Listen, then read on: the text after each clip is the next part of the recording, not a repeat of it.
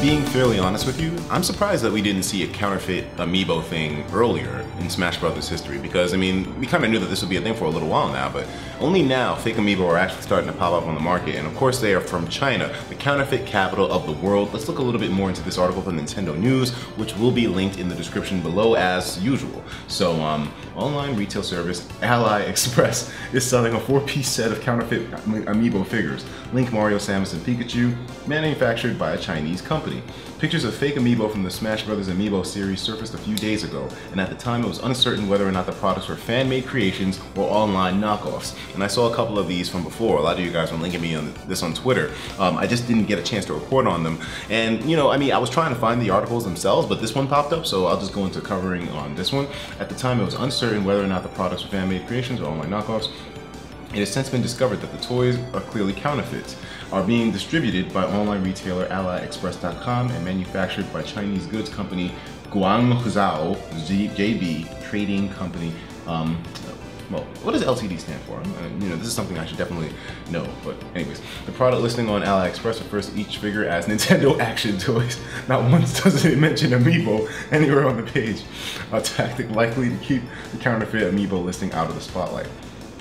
We've included images of the 4 knockoff Amiibo below, and it would be interesting to see if any of the figures were actually compatible with the Wii U's gamepad, NFC, reader, and writer. Well, obviously they're not going to be. I mean, they're goddamn counterfeit.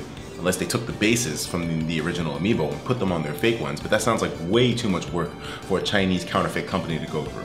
But then again, you know, maybe I'm underestimating them. Maybe they did go that extra step. Some of these counterfeits are good enough to be as functional as the original sometimes. It's hilarious, but true.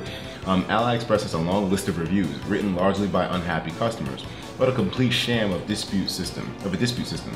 The amount was not worth the effort disputing with my credit card company, one customer said when explaining their experience with the company. Launched in 2010, AliExpress offers products mostly from small Chinese businesses to international online customers, and it's one of many smaller companies under the larger Alibaba group, a major Chinese online shopping company. And I've heard of Alibaba before. These guys are major, man. A lot of products that we purchase from our stores are actually distributed from Alibaba in some form or fashion. These guys have a huge conglomerate going on. Alibaba's slogan is "Global Trade Starts Here." So let's see what these pictures look like, because these are counterfeit, and you can kind of tell, man, like there's a little bit of something off about it, although they are really good counterfeits, to be honest with you. Maybe at a first glance you wouldn't be able to tell, but the base of this Link Amiibo is just real shaky. It looks like a stick of cheese, old ass cheese, and it's a little bit off center, you know what I mean?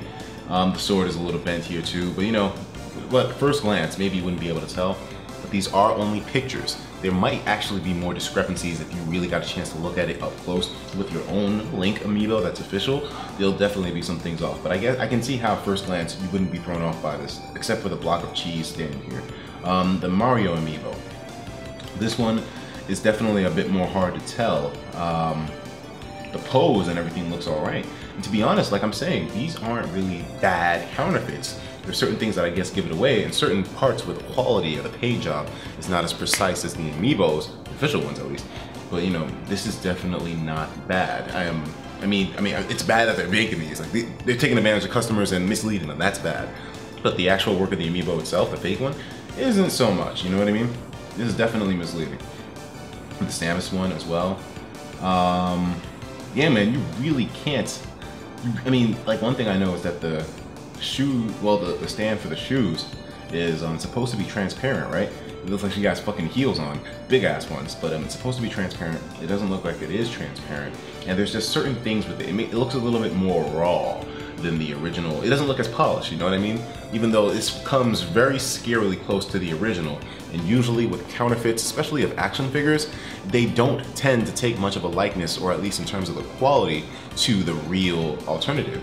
So kind of disturbing that they're hitting these this close to the mark. Usually counterfeits don't hit this close to the mark. You can tell they're fake just by glancing at them. The Pikachu one being the most obvious of all of them.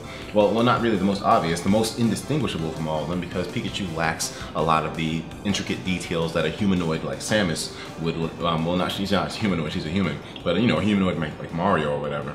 It'll be difficult telling differences in Pikachu because he's more of a just general base character, a lot more smooth, smooth lines on him, whereas characters like this require a lot more precise detail, which they hit really well, which I'm surprised by. Pikachu, definitely tough to tell. Certain details like on the tail and whatnot, like the brown part is supposed to kind of like spike into the yellow. But yeah, everything else is kind of really indistinguishable. You would have to look really closely to the original and this one to be able to tell the difference. But let me know what you think about this in the comments. I'd be interested to know, have any of you guys in the comments or anybody who's watching this ever had a chance to get your hands on one of these fakes? If you do, make a video please making a comparison between the fake one and the real one. And it'd be really interesting to see what the actual differences are. I would pull out my Amiibo right now, but that's a long way away from here, and I don't want to open the boxes up on top of it all. But let me know. And I don't even think I have Pikachu, Samus, Mario. I do have Link. Yeah, I do have Link. You know what? Give me a second.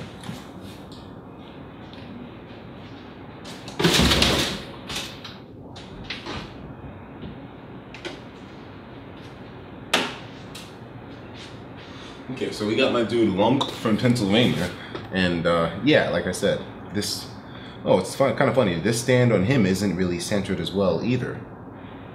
Yeah, it's not really centered, and a little bit of the color is off. You know, it's so funny, the official Amiibo doesn't really look all that good either. I mean, it looks good, but it's like, it has its little things that are off too. But yeah, the main thing that gives it away is that cheese block.